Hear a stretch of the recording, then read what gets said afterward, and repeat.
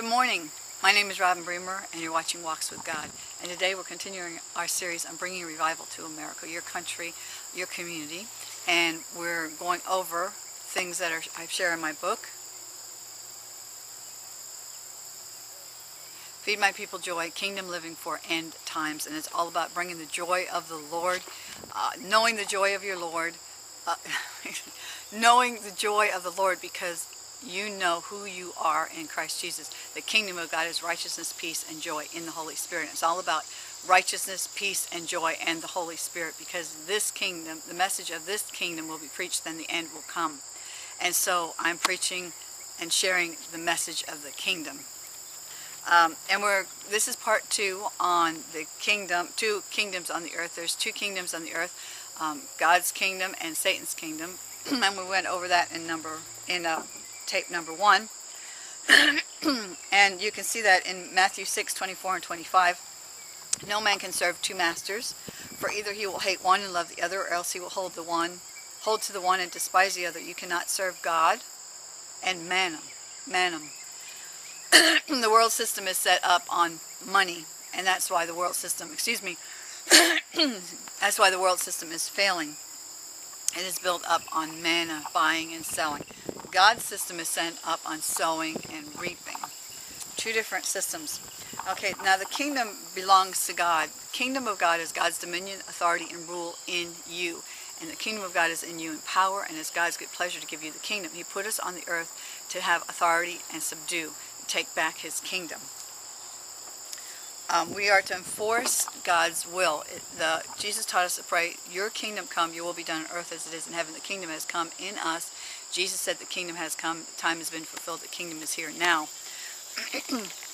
So the kingdom is now in us, and Matthew 11:12 says, and from the day of John the Baptist until now the kingdom of heaven suffers violence, and the violence take it by force. In other words, we are supposed to take by force everything that the devil has stolen from us. God created the earth and gave it to man, told us to have authority and dominion. Satan came, deceived Adam and Eve, stole all their authority and dominion, and is now God of this earth. And his system is running this earth, and that's why it's all failing now.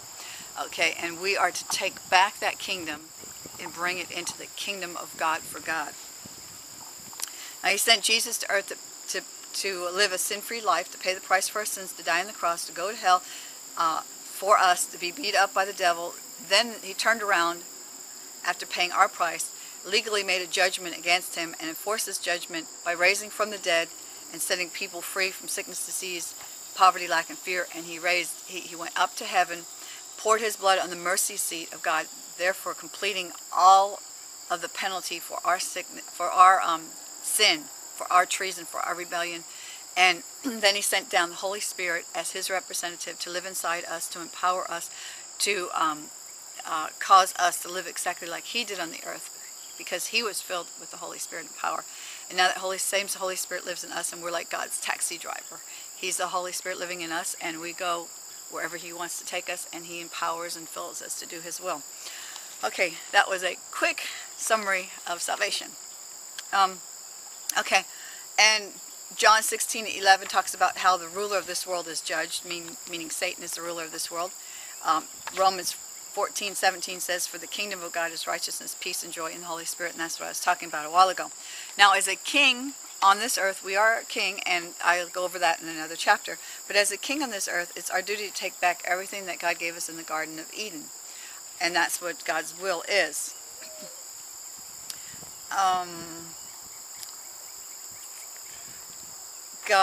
Let's see, the kingdom is man's king. The earth is man's kingdom given to us by God, and we're to expand God's kingdom on all the earth until the time of the rapture. And the time of the rapture actually depends upon us. When the gospel of the kingdom starts being applied, when we start doing what Jesus did, he said, he preached, if I cast out demons by the kingdom of God, then the kingdom of God has come upon you, or cast out demons by the finger of God, the kingdom of God has come upon you. And he says, heal the sick, raise the dead, cast out demons. In other words, the kingdom of God is power and action, not sitting on the pew, or not just having godly character, which was making right choices, doing the right thing, being holy and pure. But it's more than that. It's also power. And we've done a pretty good job of, repenting of our sins and trying to be holy by right actions.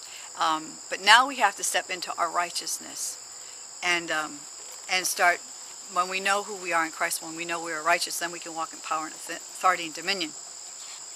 And that scripture was Matthew 24:14 that says, "And the gospel of the kingdom shall be preached in all the world as a witness, and the end shall come." Now for this gospel, you are an ambassador to the kingdom. But I think that's going to be it for today, because I think I am running out of time. And tomorrow we'll go over you being an ambassador for the kingdom. And wow, there's quite a lot of stuff we still have to go over. Okay, well that's it for today. My name is Robin Bremer, and you're watching Walks with God.